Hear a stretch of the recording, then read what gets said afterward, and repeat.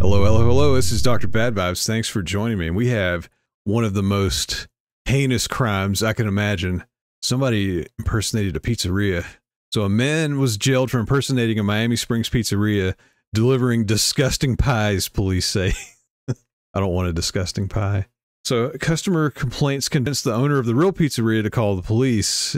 And so it turns out a 55-year-old man is facing a felony charge in South Florida for a bizarre impersonation scheme that left pizza customers getting a raw deal. Haha.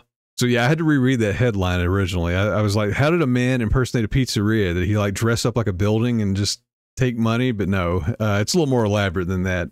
Police said he ran a quote-unquote elaborate scheme to defraud tourists staying in the hotels of Miami Springs by pretending to be a well-known local pizza parlor.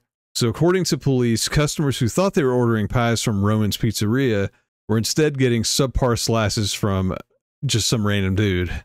So this man distributed fake pizza flyers to hotel rooms along a strip near Miami International Airport, advertising Roman Pizzeria, misleading visitors, according to the local police. So the real pizzeria, the proprietor, who's been cooking up pies for 4 decades, said that the man's pizzas were bad, uncooked, and sometimes they were sent in a box with a piece of raw dough. They just give it to them, and by the time they realize that the guy's gone anyway. So police said the fraud had been ongoing for several years. That is nuts, and caused significant hardships for the real pizzeria, including complaints to the Better Business Bureau, negative reviews, and upset customers. Man, that is dirty. I thought this was like a 1-week thing. So sometimes they show up upset here to the store claiming, "Where's the food?" And he has to explain that that's not us. So after Roman went to the police, officers arrested a man on a charge of organized scheme to defraud and booked him into jail early Monday morning. At least if you're going to do something, do it right, the real pizzeria said. So this man, the fraudster, is also facing an aggravated battery charge after fleeing from hotel staff in his vehicle and hitting a staff member with the vehicle. Hey, 30 minutes or it's free, right?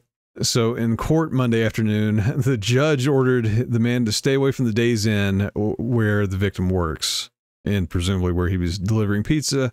So in open court, a lawyer seeking to have the aggravated battery charge dismissed read from an arrest report that states that he told officers that he, quote, left the area fast and didn't think he had hit her with the car because he understood he wasn't supposed to be passing out the pizza flyers at the hotel.